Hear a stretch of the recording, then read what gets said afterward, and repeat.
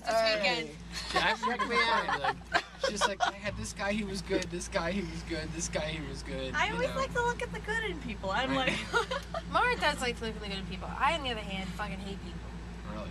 There's only 5 people that I like, and they're all in this room. How many people? I'd like to note that her husband is not here. You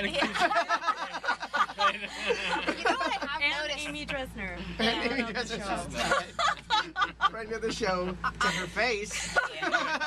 I'll tell you one thing though about this podcast. It's making me think that I should be a better person, or it's actually changing my ideas about things and talking to you. Yeah, because especially that I'm hearing myself say this shit out loud to a professional, and I'm like, yeah, that does sound kind of dumb. Yeah, that is kind of stupid. But you know, like when it's me and my husband, I'm just rattling shit off, and I think I'm right. Just let me sleep. Yeah. You know, whatever. Honey. Yeah, it sounds like brilliance to me. You can't do therapy with your spouse. See, I'm a therapist, and look at Amy.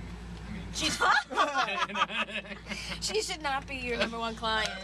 Actually, the truth is, her father paid me to marry her, and it's because it was cheaper than hiring a full-time.